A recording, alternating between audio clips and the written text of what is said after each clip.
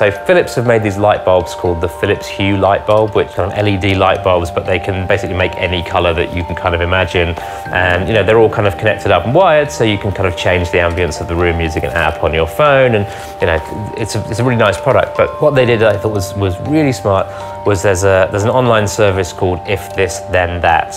And what it does is it allows you to kind of hook up things that exist in the internet and kind of create what they call recipes that allow you to do smart stuff.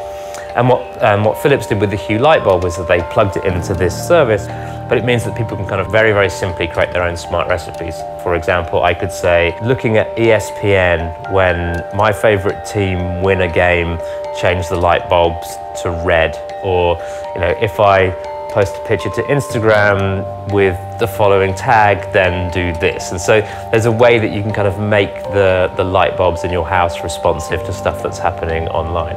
I thought it was a really interesting kind of coming together of a sort of physical object that we all take for granted and assume that it's just going to kind of go on and off, and actually make it do a bunch of other stuff that's plumbed into the internet in kind of cool ways. I wish I'd done that.